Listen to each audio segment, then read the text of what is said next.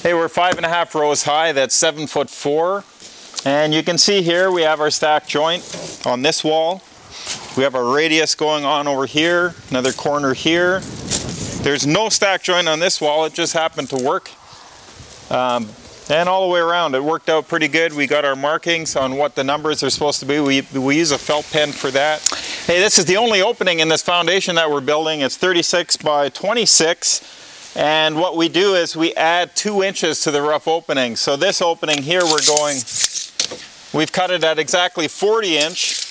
So you take 2 inches off each side of that, it's going to end up being 36-inch rough opening.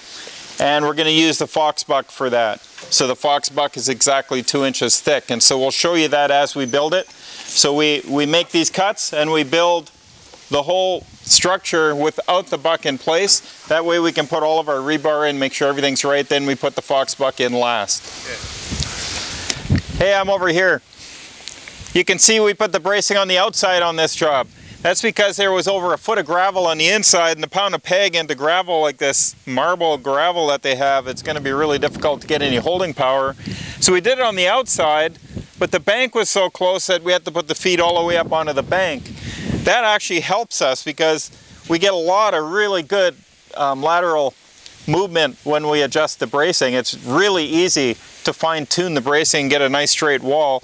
Now, we don't always do it this way, and we do have these brackets on here that are holding the planks. The planks are not resting on the turnbuckles, so the turnbuckles can still work fine.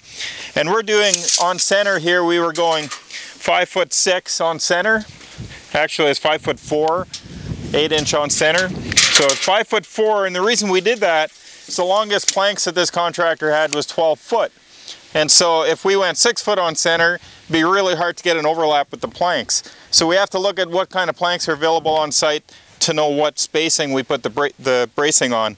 They put these stiff backs up against the wall first, put 1 screw per course, and then they put the turnbuckle on, and then they put the scaffold bracket on. That's the process for putting on the bracing. Hey, so they've got to the top row now. They're going 10 foot exactly off of the bottom, so that's 7.5 row. They did the bottom row, they split in half, so they used the 8-inch piece, and they could use both pieces because we're a reversible block, right? So they did that on the bottom row because we need the interlock on the top so we can continue on up because we're going another 2 floors higher than this. So on this top row, because this is the top row of this pour, we're going to be placing concrete about halfway up on this pour. We clipped on, and if there's a joint, wherever there's a joint, we go the second tie on either side and we clip with horizontal clips, or vertical clips I mean, and we clamp this top row down to the row below. And that's important because when you get a wet load of concrete, that'll shoot into, and it'll want to roll up and pop that top row off. So those clips are really going to help you. What else we got here? We have a window yet. You can see that there's no buck on it yet. So what we're going to do, we've made that 2 inches too big all the way around. Took the rough opening side, added 4 inches top and bottom, or side to side, top, the bottom.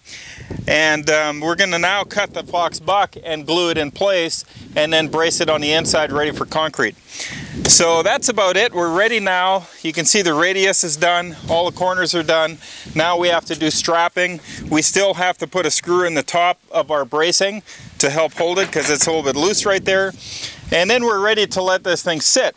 Now it's important to keep these walls nice and straight at this point because we're going to be placing concrete into them, and if they are not straight, they will stay not straight during concrete. Even if you straighten them just before concrete because they have a memory, and it's good to have it for a day or so in a straight position just so that it holds its position during the concrete pour. So that's about it. We want to keep this top tie, the plastic tie in the Fox blocks, we want to keep that free from concrete. So when we put the concrete in, we'll keep it only halfway up on this block, and that will allow us to take our HV clips and clip onto it to clamp that next row down. That's going to help us in a big way.